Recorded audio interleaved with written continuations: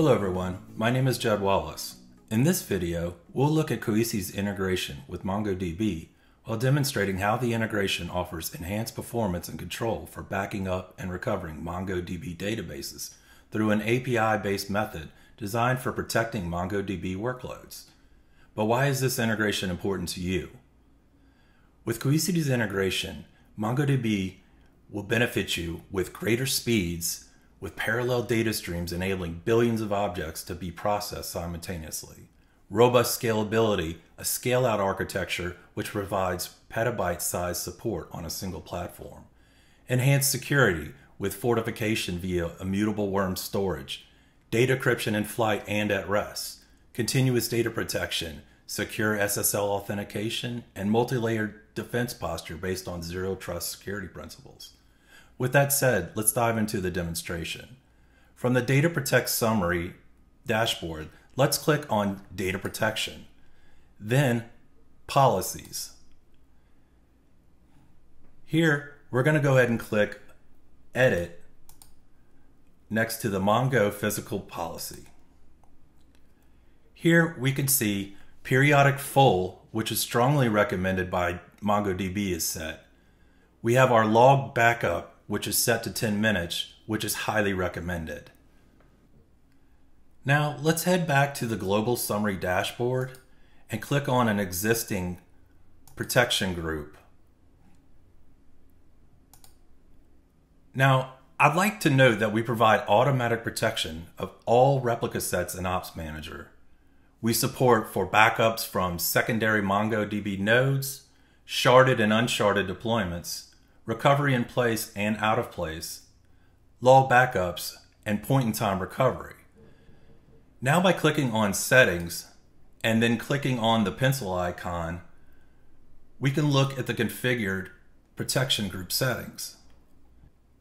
Now with log backup database settings, the first backup is a full backup and all subsequent backups are incremental only.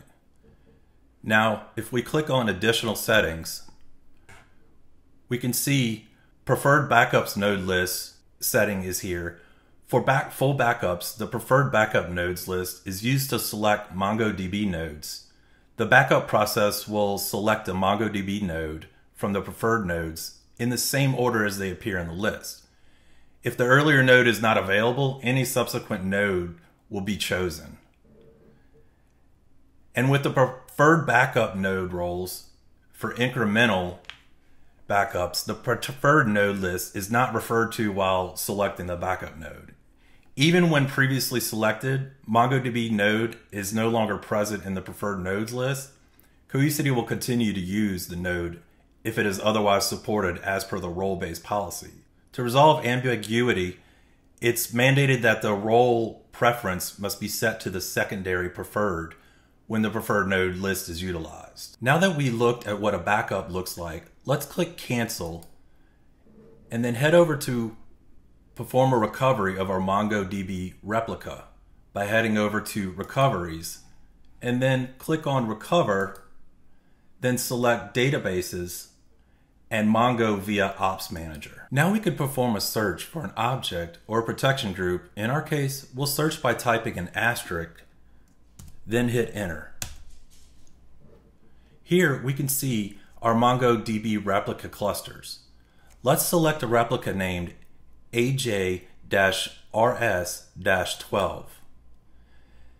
Then to the left, we can click on the pencil icon and select which recovery point to recover from.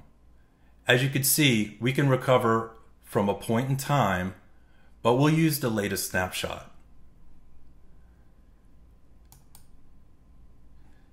Now, by clicking on Recover Options, we can select where we want to recover to, either replace to the original location or a new object if you don't want to overwrite. In our case, we'll replace the original and click Recover.